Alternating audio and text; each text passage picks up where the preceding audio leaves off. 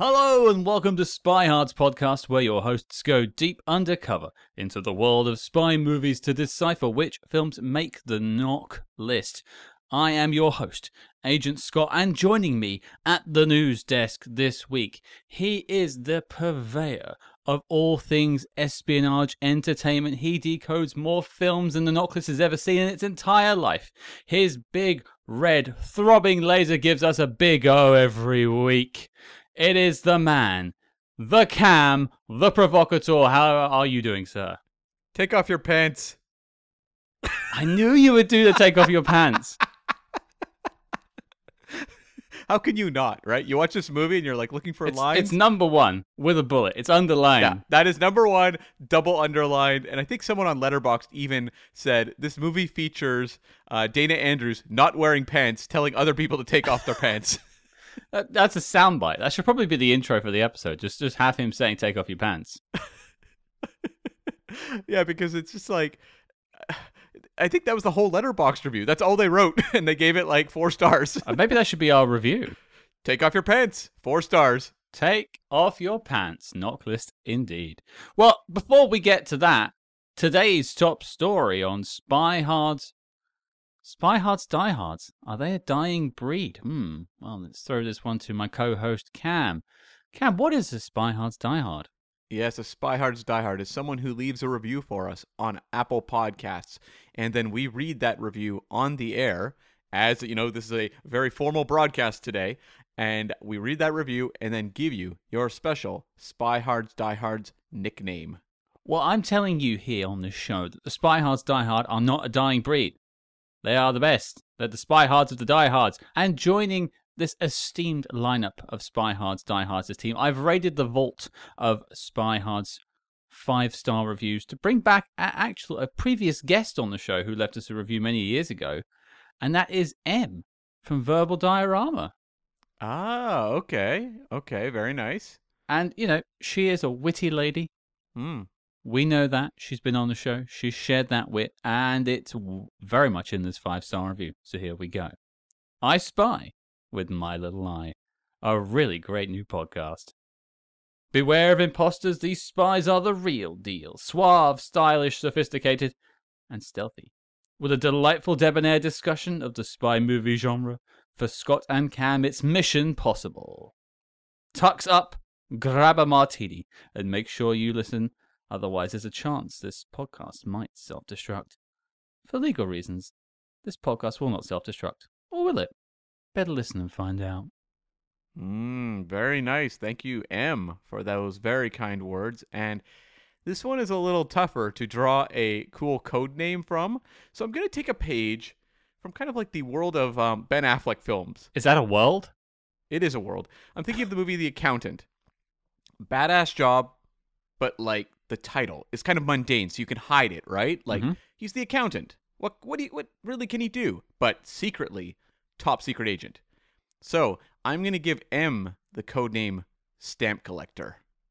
That could go down as the greatest Spyhards diehards title of all time, or the worst. Right? It's like, no one looks at the Stamp Collector. They go, oh, don't worry about it. M's just a stamp collector. But behind the scenes, pulling all the strings, pulling off all the missions, badass. Well, there you go, folks. You too could be a stamp collector, much like M from Verbal Diorama, if you leave us a 5-star review on Apple Podcasts. But I think it's time we get to the main story. All right, Cam, that's enough of that playing around as news anchors. But I guess the question really is, why are we pretending to be news anchors? Because we are tackling 1942's Berlin Correspondent, not to be confused with Alfred Hitchcock's Foreign Correspondent, a far more popular film that people are probably hoping we would be tackling, and we will in the future. But Berlin Correspondent is starring Dana Andrews and Virginia Gilmore. Ironically, when I was watching this on YouTube, and yes, folks, it's on YouTube for free, and it's a very good copy too. Yeah. Immediately when it finished playing, it switched to Foreign Correspondent. Right, like Foreign Correspondent is the movie with the reputation. It's in the Criterion Collection, considered one of Hitchcock's, more superior espionage films. So, this one kind of piggybacks on that one a little bit, I think. Did it come first? They're right around the same point in time. I think Berlin might have actually been before, but I may be wrong. These directors should have corresponded with each other. Yeah, perhaps they should have. Cam just no sold that joke there. That was a great gag. Oh my god. Well, you had me questioning in my head, like, was Foreign Correspondent earlier? And actually it was. I just looked it up. It was 1940. I see. Well, if you haven't heard of Berlin Correspondent, and frankly, who hasn't, here is your letterboxd.com synopsis. And I warn you, this has a ... more. That's interesting. Okay. Crazy for a film that's 70 minutes long. It's crazy, though. When we tackle these old movies on Spyhards, like, when it comes to the synopsis, it's interesting how many are just like, spy goes on mission. And that's like your entire synopsis. And then others are like, here is 7 paragraphs giving you the plot of the entire film. And I think that is basically what happens here. And it's interesting, within the first sentence, there's a massive spoiler. Now, folks, this is a 70-minute film. I'm not going to say whether it's making the knock list yet. You can figure that out when you get to the end of the show. But hey, this episode's going to be about 70 to 80 minutes. I would say just go and watch it because it's a 70-minute film anyway. And it's good quality. Yeah. Yeah. So there is a massive spoiler in here. So if you are actually thinking of watching Berlin Correspondent, this is actually probably one of the first times I've ever advised you to turn this off, watch it, and come back, because this will spoil it for you. Yeah. Berlin Correspondent. He lived through a Nazi nightmare you'll never forget. Well. Dana Andrews plays Bill Roberts, an American radio commentator stationed in Berlin in the months before Pearl Harbor. There's your spoiler, folks. Having witnessed Nazi brutalities firsthand, Robert hopes to alert his listeners of impending dangers, and does so by sending out coded messages during his broadcasts. The Gestapo begin to suspect something and assign glamorous secret agent Karen Howen, Virginia Gilmore, to spy on Roberts when she discovers that her own father ... Very mysterious ending there. Erwin Kaiser is supplying Roberts with vital secrets. She turns her back on the Nazis and joins our hero in his efforts. That is, a good kind summation. of untrue. Well, I mean, it's sort of true. But, like, I had a couple thoughts on this. Why is it a spoiler to say Pearl Harbor? Because basically part of this whole story hangs on his immunity, because he is a American citizen when they signed a non-aggression pact at this point in time. And at the beginning of the film, it tells you the exact date. Yeah. So, but at that point, Pearl Harbor had only just happened. No, it hadn't happened. It was 17 days away. No. I mean, as in, like, film viewers. Ah, gotcha. And I don't know the date of Pearl Harbor. December 7th. Thank you. But I now know the date of Pearl Harbor. Thank you. But what I mean is, watching this film, I didn't know that date until, like, that happened. And then it's like, oh, because he has immunity until Pearl Harbor happens. The Japanese attack Pearl Harbor, and America declares war on, the Nazi organization across the world and its allies. The Axis forces, basically. So I didn't see that coming. That's a twist. Right. Okay. Fair enough. That one, to me, like, as soon as I saw the date, I was like, oh, okay, when I watched the movie. That might just be more of a North American thing, or people who are up in, like, on history. Like, it wasn't my biggest subject in school. I don't know the dates of everything. I know, like, the dates of World War II, but I couldn't tell you the important battles or anything like that. I wouldn't know the date of D-Day, for instance.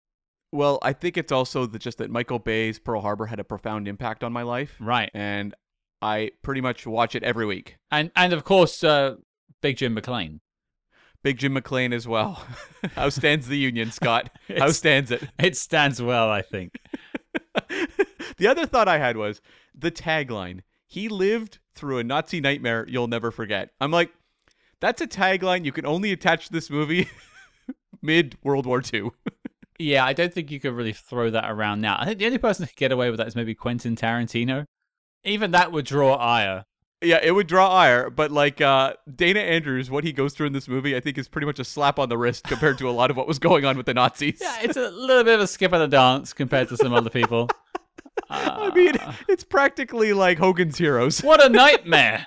Jeez. It's like an inconvenience for him. I've got a boo-boo on my leg. What a nightmare. I would say what her father goes through is more of a Nazi nightmare than what Dana Andrews goes through. I mean, there could be a big time gap between when he ends up in the camp at the end and escapes. It's true. It's true. But what we know of what they refer to in this movie as concentration camps, it's a little different here versus what the reality was. Which is actually a really interesting point that maybe we can talk about briefly later on. But like, it does. This actually is a very interesting piece of film because it captures what people thought was happening in concentration camps during World War II. It was only post World War II where we really got an indication of just how brutal those camps were.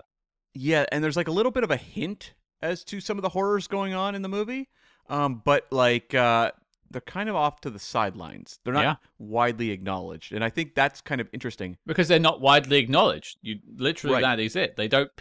They hear rumors because the propaganda machine is in full force at this point, and this film is a propaganda machine in its own way. Oh, big time! But like, yeah, the propaganda machine is fully in force at this point. And so, of course, the Allies are saying that the camps are the worst thing in the world. And, of course, the Axis people are saying that Germany is blissful rays of sunshine. There's been no bombings for 10 days. Everyone is loving life here in Berlin. Yeah, pretty much. Yeah, so an interesting film. I'm looking forward to diving into it more. I would ask if you have any background in it, but I doubt it. I doubt you've ever come across this film before. No, I think I came across it when I was just looking for obscure movies to add to our master list, and it falls into the lineage of movies like British Spy, Foreign Agent, or what. There's all these different terms we have, like these kind of generic spy titles. And when I saw Berlin Correspondent, I was like, throw it on the list. And I'm sure if you ask me, like, 5-10 years down the road to like separate these movies in my head, it'll be very difficult. I'll always remember this one as the radio one. This one, to me, I think I will remember a bit, but like British Spy was like the Russian Revolution, and I'll remember that because it was quite confusing. Yeah. And what was the name of the one with the coal? It was all about coal deals in the Spanish Civil War. It's something Agent. Was it Agent or was it like Foreign something? I think it's something Agent. Confidential Agent. That's what it was. Yeah, I knew it was Agent. Confidential Agent. That's the coal one. That's all I'll remember it for. But so there is some things here that make this film unique. It's not a complete cut and paste propaganda film, and there's certainly things to discuss. But what I really want to know is, how did this correspondent begin corresponding from Berlin? Well, as is often the case with propaganda B movies of this era, the behind the scenes story isn't necessarily the richest, most detailed and reported upon, story. There's not a making of Berlin Correspondent book available self-published on Amazon? I think the Wikipedia page is just like, this movie exists and it came out, There may have been these actors in the film. We're not sure. We haven't seen it. Exactly, yes. So I can tell you a little bit about the writers who put the original screenplay together. Please. So first up, you have Steve Fisher, who was a Michigan-born writer and screenwriter.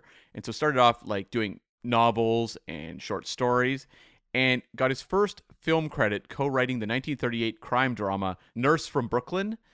And his next kind of big notable thing was in 1941, his novel was adapted into 1941's I Wake Up Screaming, starring Betty Grable, which is a film noir movie. Really good, actually. I recommend it to people if you haven't seen it. Kind of a little bit on the obscure side, but not too hard to track down. Which is also your mantra. Very true, yes. And he had a movie that led into this movie, and it kind of ties nicely to it. It was another propaganda film in 1942 called To the Shore of Tripoli, and it was about life at a Marine training base in San Diego just before Pearl Harbor. And so he was very firmly in that era writing these, propaganda films that would be airing before your main feature in theaters. And so it makes kind of sense to jump from that to Berlin Correspondent. Sounds like a good setup. I mean, I do note that he has two films that have location-based plots. That's, I guess, a connectivity there? Yeah, and he followed up this movie, actually, with the 1943 Cary Grant film Destination Tokyo, which he got an Oscar nomination for. The trio! That's the right, location yes. trio. But, like, this guy just bounced around B movies for like his entire career. He wrote so many. The stuff that really jumped out though was he wrote the final Thin Man movie, Song of the Thin Man. He was one of the writers on that. And he also became a prolific TV writer later down the road, and he was bouncing between B movies and TV through decades. And he wrote one episode of the 1975 Matt Helm TV show. I'd forgotten that existed. Yeah, that's the one where I think Matt Helm is a private eye. I'm less interested in ever watching that, I have to say. For those who don't know, folks, on the Patreon, we watch spy TV shows. We've done a few so far. I think we've got Slow Horses coming up soon as well, the first season of that. Something to look forward to. And if you're thinking about joining us, check it out on patreon.com/spyhards. But a Matt Helm TV show where he's not a spy, it doesn't really spark joy. Well, when I was looking for obscure ideas to follow up the triumph of Nick Fury, Agent of S.H.I.E.L.D., I was actually looking for that Matt Helm pilot for us to cover on the show. And because I couldn't find it, that's how I wound up with Remo Williams' The Prophecy. I mean, I think that Remo Williams episode actually lost us patrons, so I'm not sure I can endorse more of that. They did not appreciate Sinanju on the Patreon feed. None of them are masters of Sinanju. Fair enough. The other writer, Jack Andrews, who was born in Pennsylvania, started out with a 1937 crime film called Born Reckless, which was about taxicab corruption. So right there, this is a crime B movie, right? Like it's an hour long and sounds like something I would totally watch. I believe it is on YouTube, so I might actually watch it. That's Cam's evening sorted. And again, this is a B movie guy. So he wrote like 3 or 4 of them. And then this was his follow-up to the 1941 rom-com Mary the Boss's Daughter. But he only really worked in Hollywood for about 20 years total, and it was all in B movies. His final credit was with a jewel hunt thriller called Hot Money Girl, a.k.a. The Treasure of San Teresa, and then he moved to Italy and wrote for Italian television for the remainder of his career. Well, that title was a bit of a mouthful, but hey-ho, I wouldn't mind retiring in Italy myself. Well, the a.k.a. is because it had different titles, as today's movie does as well. I didn't know that. I thought it was all Berlin Correspondent. No, it had a couple other options. So often the case. I'll check those options. It wouldn't surprise me if they put out The Treasure of San Teresa and people fell asleep reading that title. And then they were like, wait, change it to Hot Money Girl. Everyone's favorite. I mean, who's not going to buy a ticket to Hot Money Girl? Well, Cam, I'm just checking out these alternate titles. And I think the ones you're referring to are actually just working titles. I have to say I'm a big fan of Everything is Thunder. So Everything is Thunder is actually listed as an alternate title on IMDb. Okay. So I think they may have released it as that somewhere. Yeah. But War Story, the other one, I think that was just entirely a working title that got dropped. I mean, that's so generic. At least Berlin Correspondent has like a place, like a location you can like focus on. You kind of have an idea of like a tone, a sense of a feel. Whereas War Story, you're like, well, that could be anything. And it might trick people into showing up to see Foreign Correspondent. They're like, hey, I never saw that movie the first time around. It's back in theaters. I better go. I wonder if I can spot Alfred Hitchcock in this one. Oh. He's in one of those prison cells. -5 stars. He wasn't in the film. So your writers are basically coming from the world of B movies and not too dissimilar to the director. The director is Eugene Forde, who was born on Rhode Island and began his career primarily as a stage child actor. He was someone who was working at a very young age, in vaudeville and things like that, doing stage shows.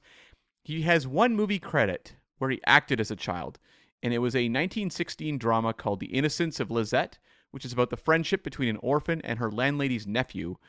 And he just really did a one and done, and then he just vanished pretty early into the 20s and probably was just growing up, going to school. But he came back in 1926 and began directing shorts with the occasional writing job on the side. But the first feature film he oversaw was 1928's Daredevil's Reward, which was a Tom Mix Western. And for those who haven't heard of Tom Mix, he was basically one of the original movie cowboys, someone who was very influential to like John Wayne when he was shaping his career. And I believe John Wayne did meet Tom Mix and was someone who I think he'd maybe done stunts on one of his movies at some point. But Tom Mix was like a big deal in B movie world. So people would be showing up to see Tom Mix westerns, and Eugene Forde directed like quite a few of them, like 5 or 6 of these films. Okay, I mean, I can completely buy that. These are all names I've never heard of before, but I assume Western fans would probably know who these people are. Yeah, the thing is, it's like you say Roy Rogers and people go, oh, I know that name. Tom Mix has not exactly stood the test of time as one that jumps to the forefront of people's minds when they think of Westerns. But people don't talk about Mix a lot. They used to call him Sir Mix a lot, actually. He's the OG. I just wish I could remember what the Sir Mix-a-Lot song was. I can make more jokes, but I've forgotten what that was. It's not I Like Big Butts, is it? You said it, Cam. I think it might be. Yes. I think it might be. Yes! I got him. It is indeed. It is Baby Got Back, yeah. You can't deny. Yeah, and apparently Tom Mix couldn't either.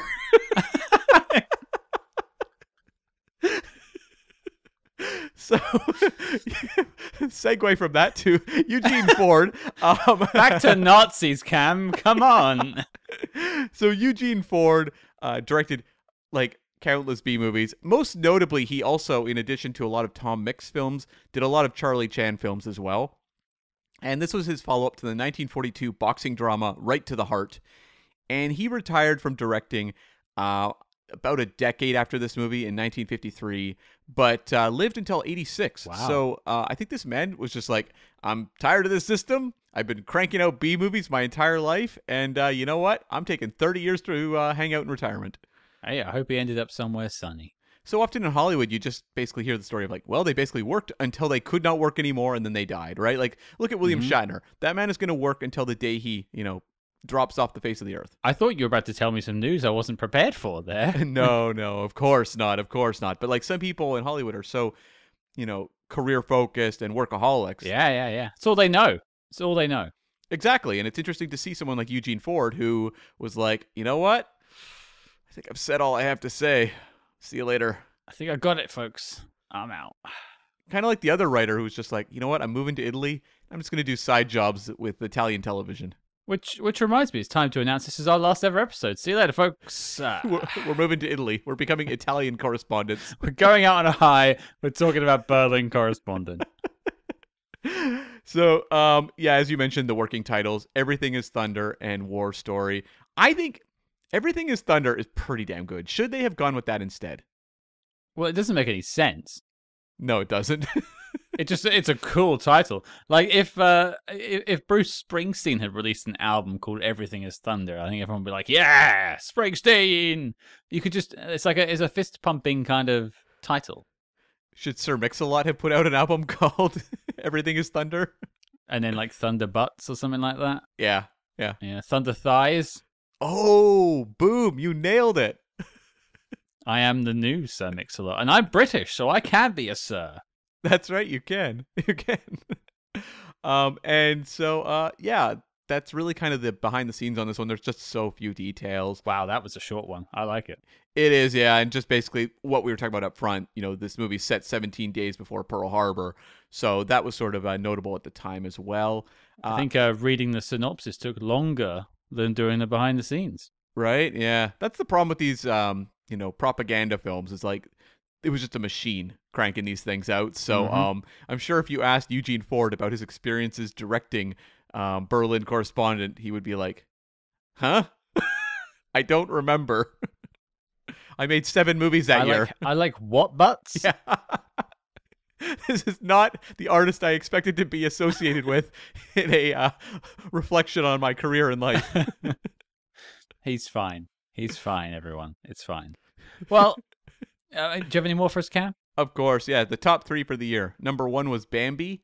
Number 2 was Mrs. Miniver, which was the Best Picture winner of that year, which is also a World War II drama. And number 3, Yankee Doodle Dandy, which is a very patriotic musical starring James Cagney. Also a very good film, considered one of the great musicals of its era. I had one final note, and I was like, okay, when it comes to these movies, you don't get a lot of kind of juicy nuggets. There's no like Razzie nominations or anything like that. It's kind of fun to kind of close it out. But this movie brought something up that I thought was kind of fun. A real obscurity bit of knowledge here. Oh, I like this. Come on, teasing. So, footage from Berlin Correspondent was later used in the 1976 experimental film All This and World War II, which was a movie that was a kind of experimental mashing up of Beatles covers with World War II footage and film footage. My question Yes. at this early stage of you telling the story is what song was set to the footage of Berlin Correspondent? I don't know. I couldn't find it. I would have to watch Oh, the entire wow. movie to track it down, but I can tell you they played I Am the Walrus over scenes of Pearl Harbor. So, All This in World War II was sold as a musical mystery tour of the Second World War. And it Oh. featured artists such as Rod Stewart, Tina Turner, Peter Gabriel, Elton John, the Bee Gees, and Helen Reddy. And the movie was a total bomb, but the soundtrack sold like gangbusters.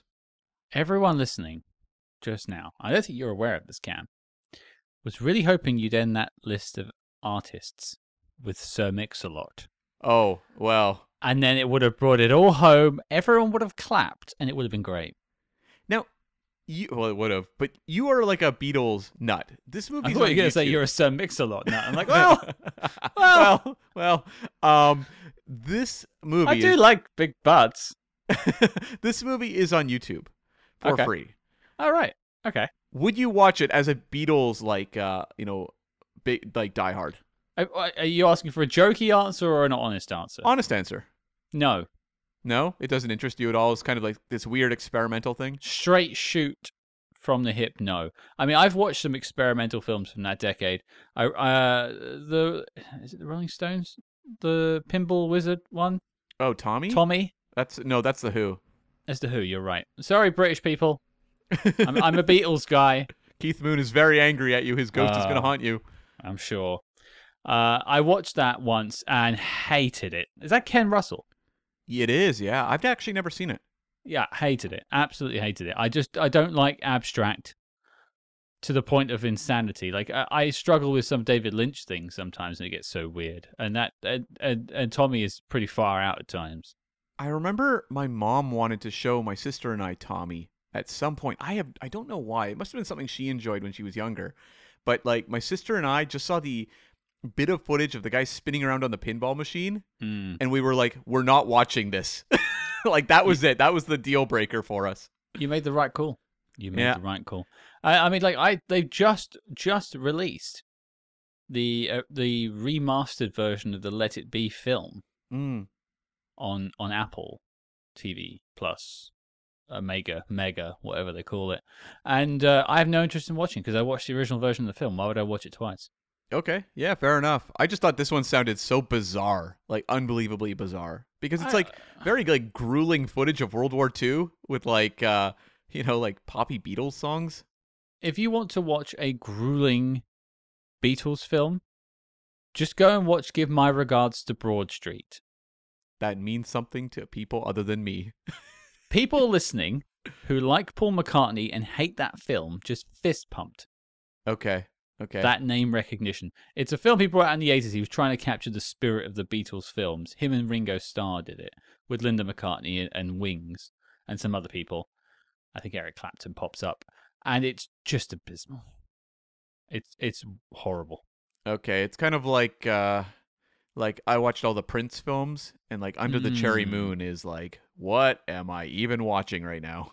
I haven't seen it, but I know how weird Prince can be or could be, and I understand. It's no Purple Rain, let's just say that. But just the final bit I'll mention on All This in World War II. It features footage, as I said, from Berlin Correspondent, but also a few other spy movies we're going to tackle on the show in the future. None of the ones we've done before, but it features clips from Night Train to Munich, Casablanca, and 13 Rue Madeleine. Okay, those people have mentioned those tours before. I am aware of time, but I'm curious to ask you a quick question before we move on. As we don't know what scene was scored with what, what scene would you have put in the Beatles film, and what Beatles song would you put to it? I'm still not a Beatles guy. All right, I am. So you pick the scene, okay, and I'll pick the song. The scene, well, it has to be something that represents World War II, right? Like, because this movie is about depicting World War II, so you're not going to have a scene of, like, I don't know, like Dana Andrews sitting at the news desk. It's going to be something like I even wonder if they just took the scene from like the planes bombing. It could be something like that. I mean, I have a jokey answer. Sure. What's the jokey answer? You play the scene where he says, "Take off your trousers." Yeah. And then you cut to, from the White Album, "Why don't we do it in the road?" You see, that is why you were the one to answer that question and not me, because I can only name probably like, I don't know, 8 Beatles songs. This has gotten so like Beatles nerdy now that only 3 people who like the Beatles have got that, but they enjoyed that joke. I think you need to watch this movie and report back. I don't think so. Oh, you've got the time. Yeah, that's true. Well, okay, speaking of time, I'm conscious of it. Let's get to Berlin Correspondent. I want to know what you think about it, Cam, but I think I'm going to jump in first because you've been speaking for a while. Yeah. A part of me really wanted to like this film. It's light, it's frothy, it is very quick, 70 minutes. I love that. All good stuff. There's some enjoyable moments, some funny moments in this film. You wouldn't expect to see that in a World War II film. I can't take any of it seriously. No. It's insane. I mean, it's talking about concentration camps, and it's talking about, the bombing of Pearl Harbor. And yet you've got take off your trousers. You've got like the most arch villain this side of Hugo Drax.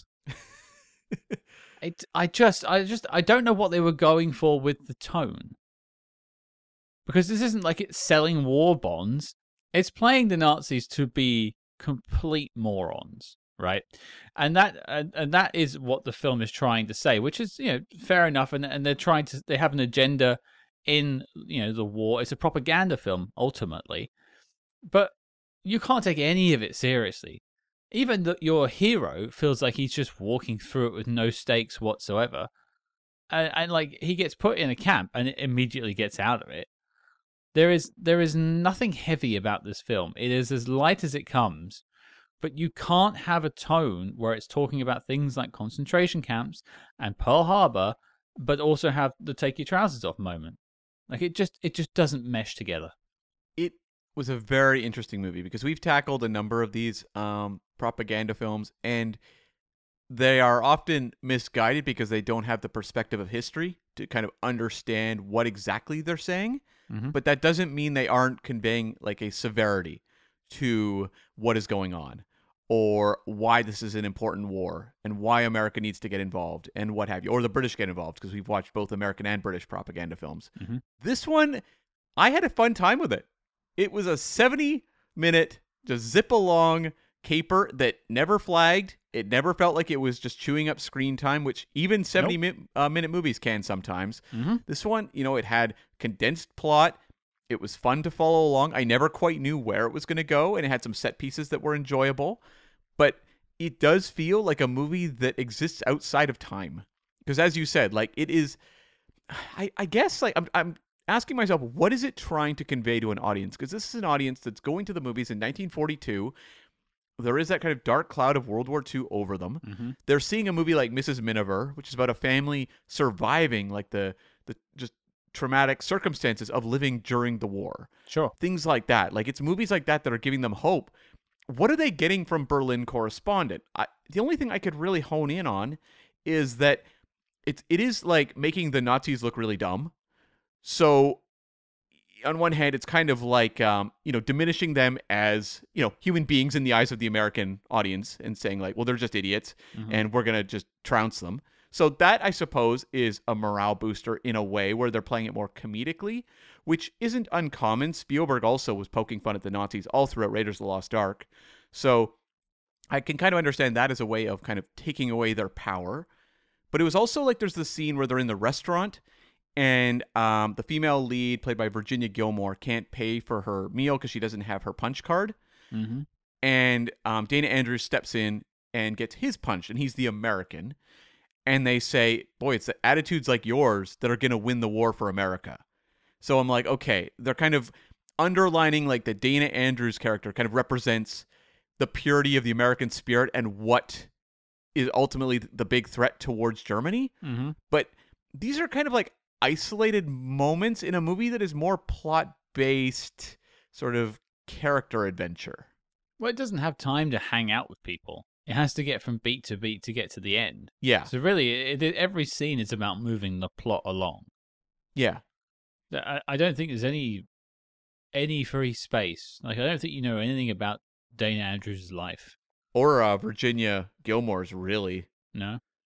You know her job, her political affiliations, but that's about it, because these are fairly two-dimensional characters. I don't think anyone's particularly fleshed out.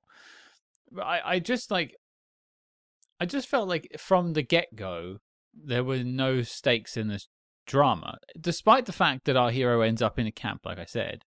Yeah. Like, he has immunity for the first 40 minutes of the film. Yeah. There's 30 minutes left at that point. He's put into a camp and then immediately told he can escape.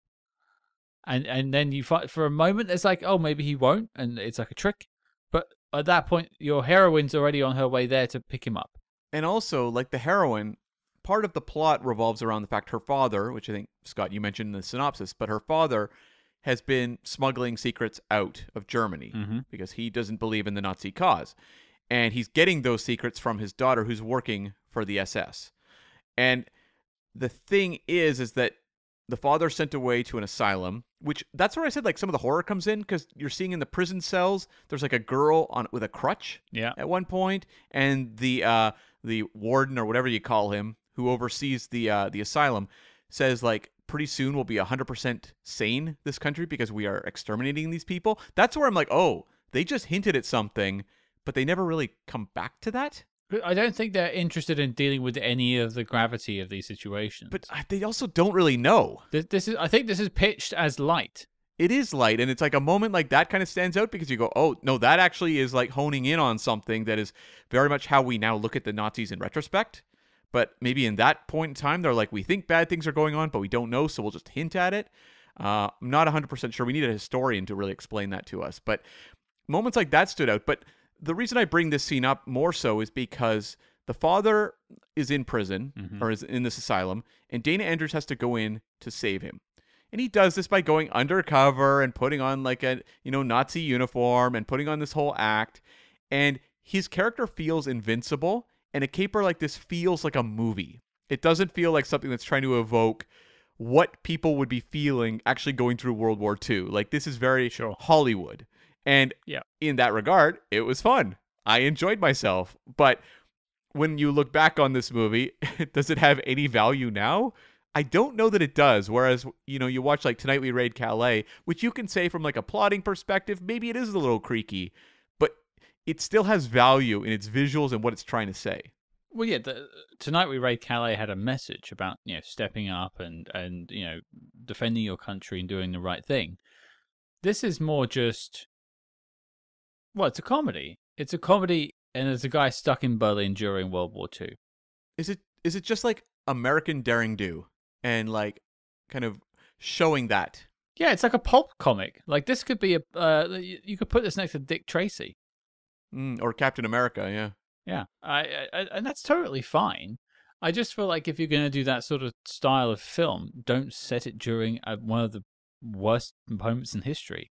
Now, you didn't know that at the time. Obviously, in 1942, they didn't know how bad it was in some places, and it's kind of... And I think this is where the value of the film is for me. I mean, there are moments that were funny. I did laugh at this film, and I think people watching it would get something interesting bits out of it. But for me, it was more of an interesting take and look at what the perception of the Nazi war machine was like during World War II, from the perspective of Los Angeles. Right. Like, I mean, different places in the world have different takes on it. I imagine a British comedy about Nazi Germany during 1942 probably wouldn't have happened, but maybe it did. But I think it would be far less like broad. Right. It'd be more satirical, I think.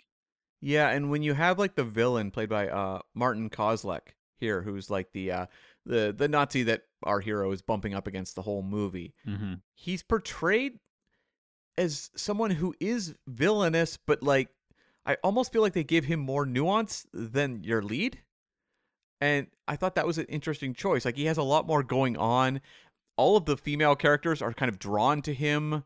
Like, there's a charisma to that character that I thought was interesting in that he's, as I said, like, portrayed as the villain of the movie, make no mistake, but they also give him, like, a charm that I feel like they wouldn't later on.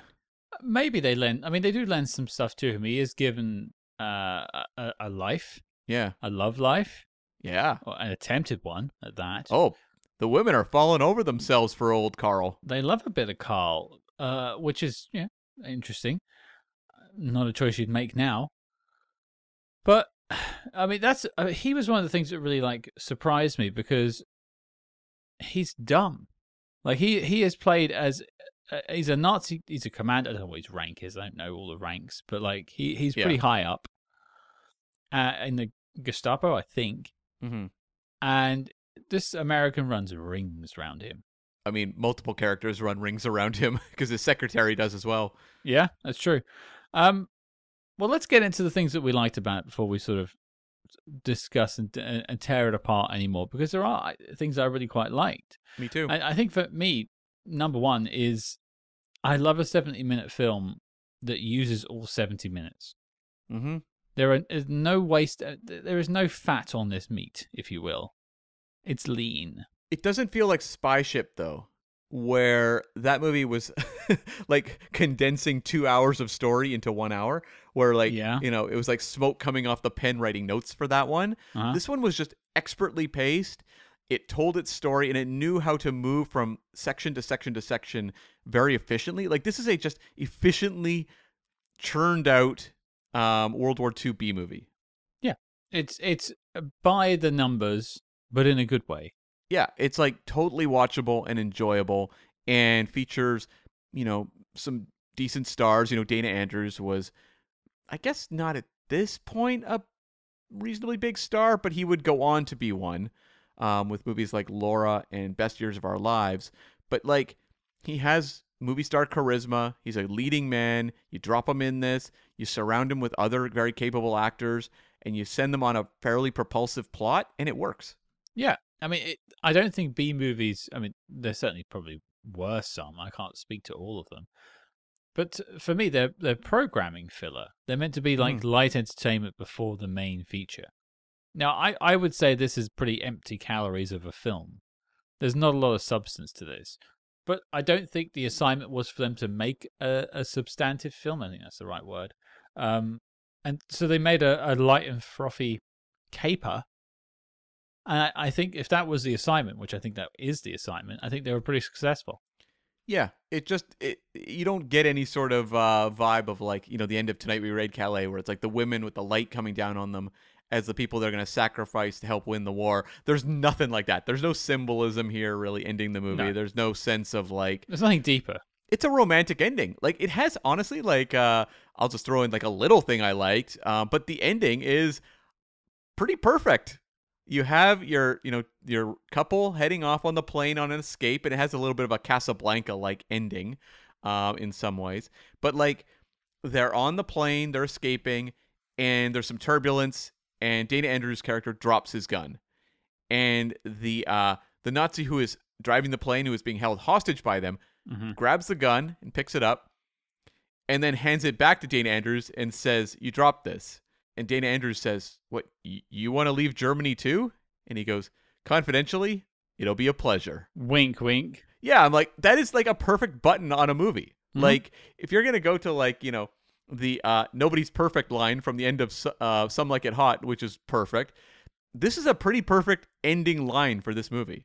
It's a great moment to call out, and it actually reminds me of a film we covered a couple of months ago. Do you remember do you happen to know what I'm talking about? Can you give me a little more than that? That film I'm talking about had the bad ending of that airplane escape. It's not ringing a bell. Remind me. We watched so many things for this podcast. Allied. Okay.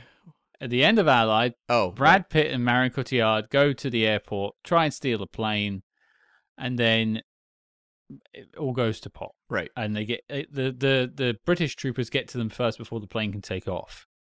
So they're a little bit quicker than the Nazis are in this film. And so that is sort of a negative ending, although there is a positive ending to the film. But it was quite funny, like the sort of star-crossed lovers trying to escape on a plane. It's such a cliche of those types of movies where it's like, we need to get on a plane to escape. Nazi territory, and Casablanca probably does it better than just about any movie ever. And I would suspect Allied is also looking at Casablanca when they are putting that together. Oh, I think absolutely is referencing things like that. Yeah, for sure. Another thing I wanted to bring up was I appreciate an unconventional spy story. Mm-hmm. We've seen a lot of the same stuff repackaged in different shapes. This is a spy pretending to be a broadcaster. Yeah. Which is, well, no, he's not. He is a broadcaster, and he is also a spy, and he's sending codes over his radio transmissions. It's just an interesting little spin. That was the kind of thing where I was making a note very quickly of, I've never seen this before. Yeah. Like someone who is, a reporter in a war-torn area and has to send messages out through sensors and is doing it through coded language. I would have loved more about that, because they, reference that it's all winding up in the New York Chronicle, and they are using some sort of code language. And to me, like, that is a really cool concept that could be a whole other movie. Yeah. Just a movie about, like, a reporter operating out of, Berlin in this case, and how he makes this happen, and how he's working with the sensors, and how the sensors themselves operate. Like, you could make a more serious movie about this, and I would totally watch it. But it was, for here, just like a fun little bit of setup, but it was an effective one. Effective, and I think it also could very well be easily transposed into a modern story. You could do it about, podcasting, theoretically, or more like social media. I bet it's probably used. There are a lot of countries in the world that monitor or stop people from using certain social media. Imagine someone was sending messages via Facebook, Twitter, Instagram, whatever. Friendster. Adult friend finder. Under the guise of, they're actually a spy for another country and they're trying to get messages out about what's going on, but because of, propaganda in their country, they can't say that stuff. It's kind of cool. Yeah, exactly. Yeah. It is. It's a really cool kernel of an idea that could have, I think, maybe inspired a better movie, like a more ambitious movie. Sure. But as just like a nugget of a novelty element here, I thought it was a lot of fun. And Dana Andrews, there's a certain squareness to him that I think works really well as like a reporter. I can't really fault that mustache too much. No, that is quite true. You could set your watch to that mustache. You absolutely could. But do you have any more likes for us, Cam? I actually really liked Mona Maris in this movie as the secretary. Carla. Who is in love with the Martin Kosleck character. Poor Carla. Yeah, like having Carla and Carl was an interesting choice. But anyways, I thought this character was maybe the most interesting character in the movie, because she has motivations, she has something of an inner life, and she is a real mover and shaker when it comes to the plot. And I thought Mona Maris was actually really interesting in this role, in the way that, like, a lot of it is driven by she is in love with Carl. And she is a very good, like, guard dog. You know what I mean? Like, she is so good at sniffing out conspiracies going on around her. She is the brains in the room. And when you get to the end point, she sets up Carl because she can't have him. And she's like, you know what? I'm going to make sure this guy goes down. I'm going to help Dana Andrews and Virginia Gilmore escape. And I don't know what happens with her career, but my suspicion is probably turns out decently for her within that party, at least for the short term. I don't know after the war, old Carla, how that's going to turn out for you. But at that point in time, like, she is someone who is almost like a Hans Landa kind of character, where it's like, this is the smartest character in the room, who is also something of a social climber, or a, I guess, career climber, who has those skills. And I thought the movie did a very good job in minimal screen time of making her feel like a compelling presence. Well, she was also very perceptive. She was able to see the bigger picture that was happening, and see past the obvious, like the Nazi captain or commander or whatever he was, person in charge, that was so taken by love and vengeance that those were his leading impulses. She was a bit smarter. She took a step back and looked at the whole picture. She reminded me of the mother character from Notorious. Yeah, that's a great call. Who warns Claude Rains, don't get involved with Ingrid Bergman. She's a no-good lady. And he still does it, and look where it gets them all. Yeah, it's like, you can never really go wrong when you have a very smart villain. And Carl isn't necessarily the smartest villain. He's, a little dippy. But by having her in the room observing things, it does amplify the tension of scenes more so.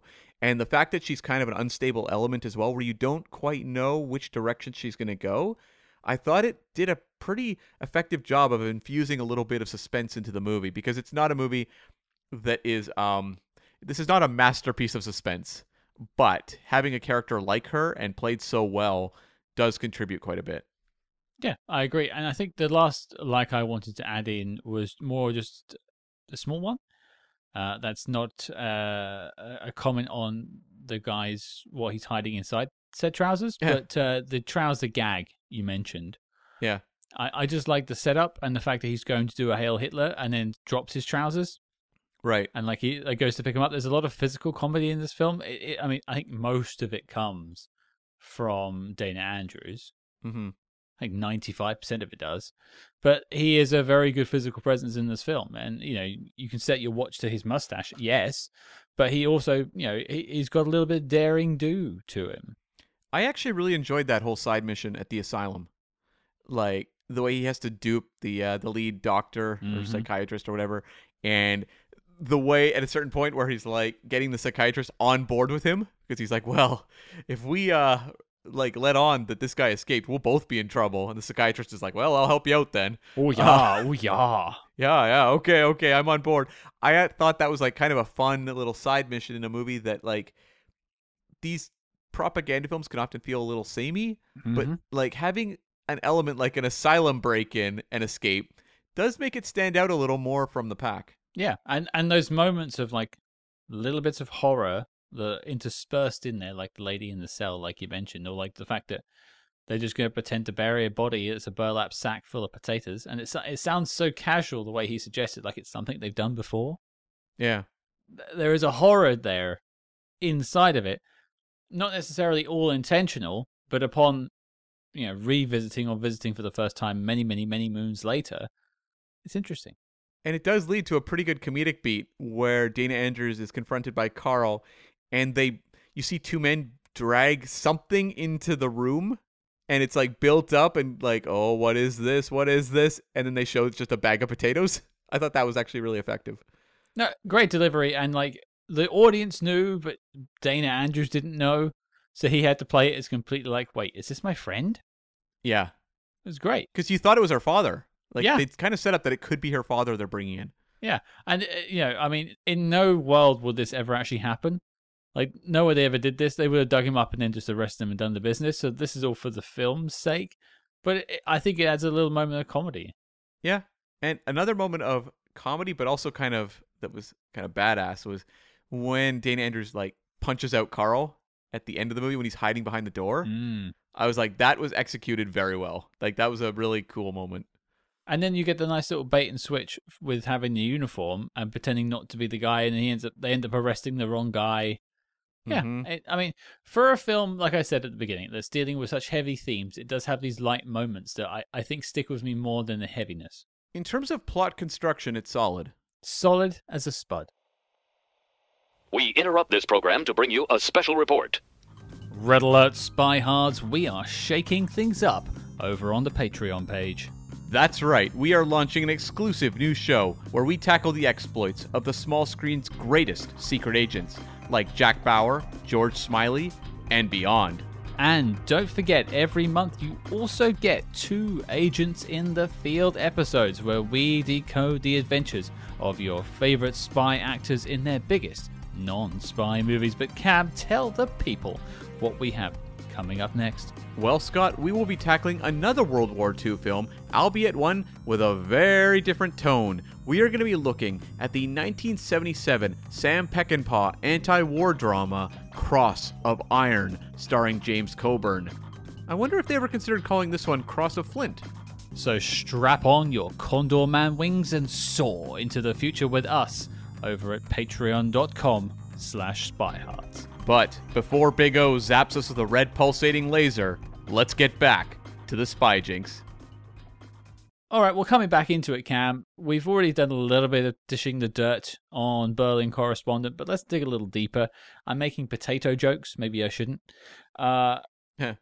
Dislikes, things you didn't like about the film. I'll lead us off with the incongruity of the comedy and the horror. Mm-hmm. I just commented on things I liked about both of them, but I don't think they ever mesh, which I think is a fool's errand to try and mesh those two tones. Right.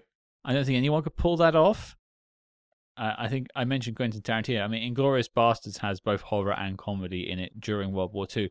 That's actually probably the closest you can get to it, and that's a master director at work. Yeah, like I've seen like Kelly's Heroes, the Clint Eastwood movie. It's not a great film, but at least I think is more successful in kind of hitting the tone it's going for. Sure. There are examples out there, but like this one, it's so tough to do something like this without the perspective, in the rearview mirror of knowing what you're kind of talking about. Sure. Like there's a line in this where Carl says, he's a prisoner of the Reich. He's being well treated. And I'm like, that line is very dark in retrospect. But at the time, did they just, like, what were they thinking when they wrote that line in 1942? I think they're thinking that's what someone in Nazi Germany would say. Yeah. Now it plays more like a, like we waka waka, like we all know, like that's a lie. Yeah, it's like, oh boy. Yeah, the way that like they're kind of talking about concentration camps is pretty silly to watch now, and it's basically just them digging ditches, and like there's the British guy that's like, I'm out of here.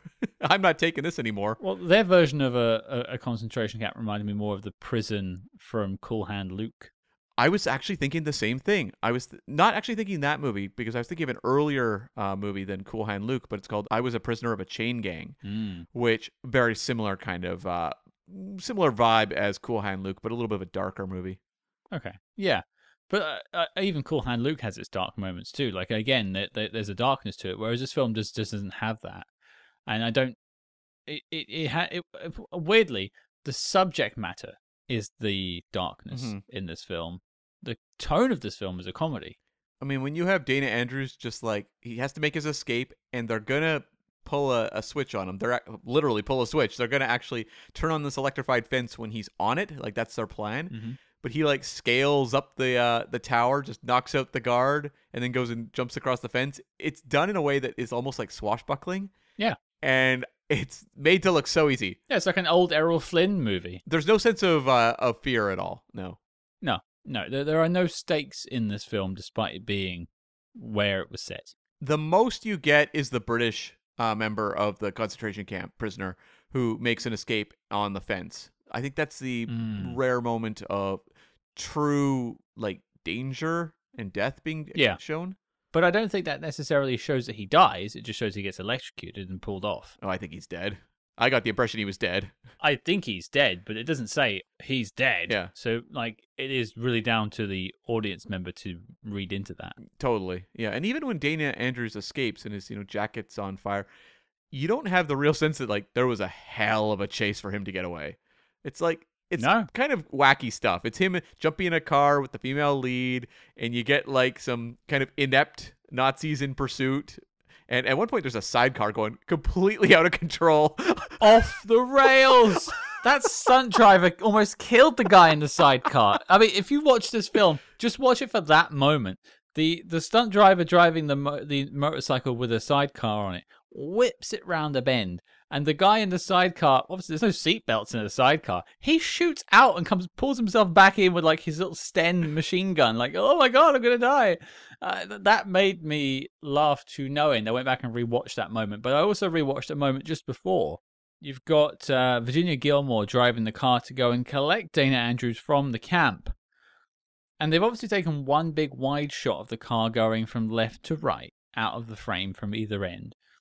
But I don't think they could afford to shoot anymore because it's all shot on film. Yeah. So they just replay that scene about 7 times, interspersed with him like doing stuff in the camp. And it really reminded me of the gag in Monty Python and the Holy Grail, where Sir Lancelot's running at the castle. John Cleese is Sir Lancelot. And there's like 2 guards standing at the castle. I think one of the Pythons is in the castle. And they're just sort of eating an apple whilst watching him run towards them. And they keep on re-eating the apple because they're just reusing the shot of him running, and it just like keeps on repeating the shots of him running at a distance. And despite the amount of time it would have taken him to run that, the scene goes longer, so he's still continuously running at the screen. And that's kind of the joke, sort of a Terry Gilliam editing thing there. But Like, it just reminded me of that. It was not intentional, of course. They could have just played yakety sax over this entire chase at the end. It's pretty. Is that the bird? Yeah. Yeah. Right. Yeah. Yeah. Absolutely. It would fit perfectly. And like that's kind of the comic tone we're talking about, where it's like it feels very like zippy and silly. Mm-hmm. Yeah. If there was a slide whistle in this film, I wouldn't have been surprised. It's interesting though. We're talking about like how this movie doesn't have the horror element you might think. There is one moment I thought was so strange, where her father's been captured and is being tortured, and we get this like cut where it's the father kind of slumped in a chair, and there's these two shirtless giant Nazis on either side of him with whips. And I'm like, oh, this is a very strange shot. Why are they shirtless? They were both shirtless. And then they're like, he's not giving us anything. Proceed again. And like these two guys come around with whips again. And I'm like, this feels almost like it's from a Nazi exploitation like kink movie or something. Like, what a weird kind of isolated moment in a movie that is by and large pretty Hollywood square. Maybe what's our director's name again?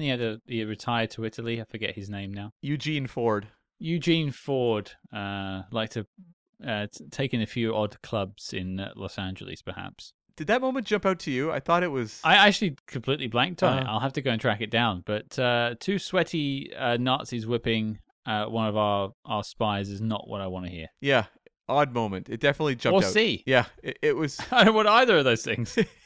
It was because you would not watch this movie and think of its visual imagination.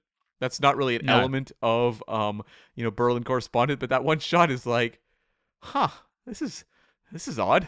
I thought when you were saying about the torture, you were going to tie it into the comfy chair gag, but no, there you go. Yeah. I thought you were Monty Pythoning it up, but let's hear from you a dislike. Yeah, we haven't talked a lot about the Karen character played by Virginia Gilmore. This character. It's something I was going to come to, yeah. Yeah, this character, oh my goodness. First off, when they were recruiting her as a spy, or saying she's a spy because she wins over Dana Andrews in that restaurant, and then it cuts to her in the office, and they're like, she succeeded where all others have failed. And we've seen previously like some comedic bits of like Dana Andrews being trailed by a PI who's really inept and posing as like a blind man and things like that. His kind of like censor chaperones at the studio who are sent to the Russian front for failing. Yeah. And then we find out she succeeded, and you're like, okay, this is cool. We have a female spy. We've seen some effective uses of that type of character in these World War II films. I was like making notes, like this is a terrible spy movie if I'm to look at her as the spy that has landed this movie on our list of movies to cover, because it's dropped almost immediately. She basically, as soon as her father's kidnapped, is like, okay, I give up. And it turns into kind of that just that kind of like dippy romantic interest kind of role. I mean, she does have a moment at the end saving Dana Andrews from the camp, so there is that. But by and large, this character just feels very wishy-washy, and their romance is not exactly crackling. Well, it's a thing, because you get a sense very early on that she's sort of career-driven, and also driven by the ideological stance of Nazi Germany, right? Yeah. That she wants to work towards that end. For the Reich, that sort of thing. But then, as soon as she meets a handsome American with a nice mustache, she immediately abandons all of her ideals just for this guy. Now, I'm not saying that Dana Andrews isn't an attractive fella, and he's got a smooth radio voice, but I don't know why you would set her up as this, like, because there's an implication that in and this is a true implication, that in Nazi Germany they would encourage young Germans to spy on their parents. Right. And it happened also in communist Russia, and I imagine it probably still happens now, where they encourage them to spy on their parents and dob them in if they're doing anything that doesn't suit the party line or whatever. But once she ends up finding out that she's dobbed her own father in accidentally, and she's fallen in love with this guy, her entire ideology disappears. But then all of her like moral center goes too. Mm-hmm. So she no longer is interesting. She's just a one-dimensional character who happens to be in love with our protagonist. Yeah. And we know nothing about her. Like, if she has zero dedication to what the Nazis are doing, then, like, what else is there to this character other than she has a father? We know nothing else. And Does she accidentally like set up? yeah. And the thing is, like, we've watched some other propaganda films that these are not masterpieces of the form, No. but they had female spies that were interesting. And I think of Spy Ship, Yep. where it was the woman who was the aviator. And then I think of British Intelligence, which is even creakier than this movie. This movie actually looks like it cost a little bit of money. British Intelligence looks like it cost absolutely nothing. But that one had like a woman who was like a double agent. And the movie got too convoluted for its own good, but that character had like a presence and you understood what drove her. In terms of Karen, she feels like someone who just goes whichever way the wind is blowing. Yeah, which is hard to make her a not lead but co-lead because she doesn't stand for anything. Yeah, and she is top billing in this movie. So in theory, I should be really interested in her character's journey, but I don't think it makes any sense. No, I don't think it makes any sense either. And she's played as dumb. Yeah. Really, she makes some really silly choices throughout the film. And you kind of watch her and you shake your head. And that's not what you want from your lead of the film. Well, she's presented as someone who is a capable spy. Although she does have misgivings about being a spy, but nonetheless, she's someone who seems capable. But then we find out like her father has been smuggling secrets that he's getting from her under her nose, no problem. Which goes back to the whole like the whole party is portrayed as idiots in this because the best of the best is that PI who's the worst. Yeah. And her who has missed her father like giving away secrets the entire time. And I feel like the PI, the censor guys, even Carl are presented as pretty dumb, intentionally so. Yep. I don't think the movie wants us to walk away thinking Karen is dumb. No, I don't think they do, but we do. Yeah. Yeah, I think she's meant to be like the smart one of the bunch because she jumps ship. I think that's maybe what they're trying to infer. Right. The other thing I wanted to mention, which is more of a nitpick, which will wrap me up for dislikes, is this film makes no effort to explain why Dane Andrews' character has immunity. I think it's because he's a member of the press. Like he's an American press stationed there. No, I know why. Yeah. Because I understand how diplomatic immunity works. Diplomatic immunity. That didn't turn out so well for that guy. It did not.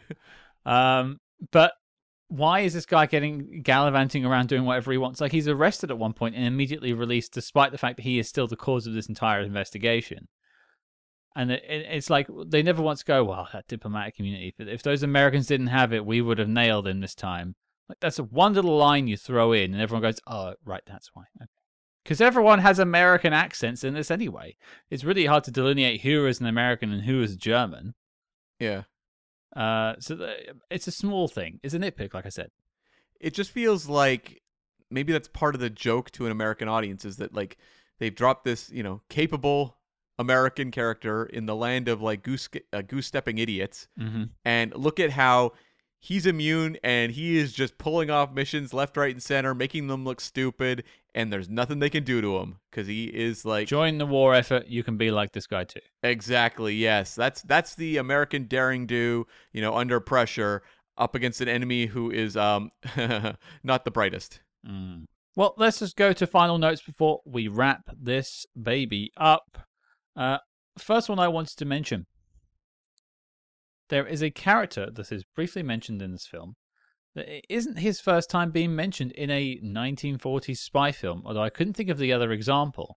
But that is Hans Gruber. Yeah, we came across this before, didn't we?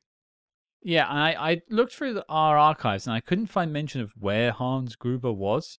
But it is in a film we've watched before. And if you're listening to this and you know the other film, let us know on social media when I post about this episode. And so we can go back and find out because I want to connect the Hans Gruber trilogy. Was Hans Gruber at the time considered a very like generic German name to throw around? I think Hans was. I think Gruber less so. Right? Like, it seems bizarre that that's the thing I think as well. Like, the Gruber is the weird part to always be popping up time and time again. But I don't know. There's got to be some sort of like 5-minute YouTube video that could be made tracing the Hans Grubers and how it wound up in Die Hard. Yeah, I wonder what was the defining or the instigator for that character name in Die Hard. Yeah. I mean, is it in the book? I don't know. I don't. I think it is a different Okay. name in the book, actually. Oh, okay. Let us know, folks, if you happen to know where that name was inspired in Die Hard. I'd be interested to hear. I have one more note, and that was more a part of me wanted a dark ending for this film, Right. like the Allied ending where they don't make it Sure. and they get caught and it's all downhill. And I know that's not what this film is designed to have, but I think that would have been more interesting. I was okay with this. I mean, it's kind of It's pulpy, isn't it? It's a yeah. pulpy film. It's just kind of having fun. It is just trying to be like an escapist World War II film, I suppose, showcasing a very resourceful hero. And I think this was the appropriate ending. It was fine with me. That's fine. Any notes from you? The only one I had was more of a question, actually. So we find out that Dana Andrews, his contact, where he's getting or smuggling his information out, it's a guy working in a stamp collection store. And I was going to ask you, if you were a spy, what kind of, collectible store would you be trading your information in? Easy answer. Trains. Model trains. Model railways. Trains. Okay, so I was thinking you might say like Star Trek memorabilia, but you're going to say trains. There's actually train stores near me, Mhm. like model railway stores. Although there is a Star Wars store very close to me. Yep. Actually, maybe I should go with Star Wars because I don't want to besmirch Star Trek by doing spy business inside of a Star Trek shop. But I would besmirch Star Wars. Yeah, for me, I think I have two options because I do have a pretty sizable vintage Star Wars figure collection. Sure. So I could walk in there and talk the talk. I know about Yak Face, Amina Man, Han Solo in Carbonite. I got those figures, Imperial Dignitary. Oh, I can speak it. So that one I could definitely fly under the radar. But also, if I'm going to a comic book shop, Silver Surfer, Spider-Man, that's my game. So for you, it's more about the lingo. That's what you want to be able to partake in. I want to be able to go in there and bury my code my code terms in the language of the hobby that I am interested in, and I could do that pretty seamlessly. See, that might give me a hiccup for my train stuff because I do. That's actually my retirement thing. Is I want to get into model railways. Yeah. Once I've got more time on my hands, I'm going to build a big one like in the top of the house in Beetlejuice. That's what I'm going for. That's more of a model town than a railway. I think there is a railway on that set, though. I think there was, yeah. Yeah. I am right. I'm sticking to my guns on that one. Beetlejuice. So, yeah, that's what I'm going to go for. But I don't know if I know all the terminology now. Right. So I don't... Maybe my answer would be... Maybe you do it out in the open. I talk about spy movies. Oh, okay. Okay, I bury it in there because I'm already overtly talking about them. So I'd be stupid if I involved actual spying inside of these spy movies. Or maybe the entire last 180 episodes or so have all been coded messages. Well, maybe we'll have to go back and re-listen to them and figure out the code. Well, there isn't one. Either way. Yes, that's my answer. Okay, well, that settles that. So if you ever see espionage taking place in hobby stores, if it's a train store, it's Scott. If it's a comic book store or Star Wars memorabilia store, it's me. Yeah, what do you pick, folks? Where would you conduct your spy business? I think libraries would be quite fun. It's quiet. Yeah, I guess so. Probably a nice coffee shop in there. I need to be able to trade in the language though. Like, what am I saying? Am I saying books? Dewey Decimal System over and over again? Dewey Decimal System. It's a nice little phrase. It is indeed. Well, much like that Nazi pilot, we're getting the hell out of here. Let's talk about knock list. Berlin Correspondent Cam, is it making the list? No. This is just like some B-movie, pulpy silliness that's enjoyable to watch, but this is not a knock list film. But I don't think anyone would be bored watching this movie. No, and I won't sort of hang around and talk about it for a load. I think exactly the same. I think there is some merit to this film. It's interesting. It's a 70-minute breezy watch. You won't regret it. But is it going on the list of the best spy movies of all time? No, this is just a classic Spyhards special. Yeah, totally. It's like something like Spy Ship. Yeah, pulpy, fun, light. I think it has 25 reviews on Letterboxd. Let's see if we can get a few more in there, folks. There's your mission, folks. Should you choose to accept it, is to watch it, Berlin Correspondent being it, and then leave a letterbox review and say the Spyhards sent you. That's right. I think we did that in the past with, it might have been Spy Ship. Might have been. And so, something like that. Yeah, it was something along those lines. It might be Five Fingers, actually. Could be Five Fingers, but either way. Yeah. Let's boost those reviews on Letterboxd. Yeah, absolutely. Well, there you go, folks. 2 no's. Berlin Correspondent is not making the knock list. The dossier on the film is complete and filed as classified. But Cam, one last transmission. I need you to tell us what we're talking about next week. Scott, it's time to embrace that 70s grit again, because we are going to be tackling the 1975 Sam Peckinpah thriller, The Killer Elite, starring James Caan and Robert Duvall. Do you like pessimism, folks? Because boy, do we have a massive dose heading your way next week on the show. You're going to hate the government by the end of it, and you're going to hate slow-motion ninjas. Trust me on this one. But it's definitely an interesting film, and it's my first adventure with Sam Peckinpah's directorial style, which I'm sure we'll dive into in the episode. So your mission, folks, should you choose to accept it, and that's a big question, is join us next week as we head back to the 1970s and take a look at Sam Peckinpah's The Killer Elite. And if you like what you heard on the show, please consider supporting us over on Patreon at patreon.com/Spyhards. A ton of bonus film reviews. Basically, we do a show called Agents in the Field, where we review some of the biggest films from the biggest spy actors, but not spy movies. So we get to sort of let our hair hang loose and talk about non-spy films over there on the show. Plus, we also do On the Small Screen, so spies on the small screen, on the televisual medium, TV movies and short-run TV series. We've got a few on there so far, but check it all out. Links in the show notes below. Make sure you follow us discreetly, as always, on social media at Spyhards. That's SPYHARDS on Facebook, Twitter, and Instagram. But until next time, folks, I've been Agent Scott. And I've been Cam the Provocateur. And here comes the Blitzkrieg.